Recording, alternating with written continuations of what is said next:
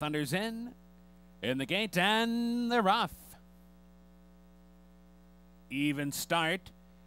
Too Dim far outside with Jump Jump. Noble Alex put to the whip out of there. Smart Dressed Guy, Twin City Thunder, Beauty's Pioneer. They're stacked up across the track.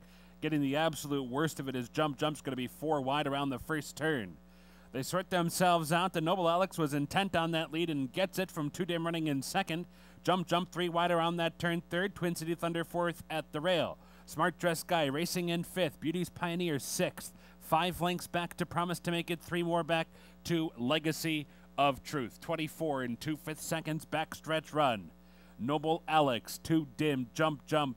3-horse battle for the lead down the backstretch run. Twin City Thunder gets a bit closer toward the inside, racing in 4th. Beauty's Pioneer's 5th, pulled up there. Pulled up down the backstretch. Smart Dressed Guy has been pulled up. The 2 back markers, Legacy of Truth and Promise to Make It. Racing on to the far turn. Jump Jump head-to-head with Too Dim. Twin City Thunder cranking up the pressure. 3 wide and 4 wide for Beauty's Pioneer.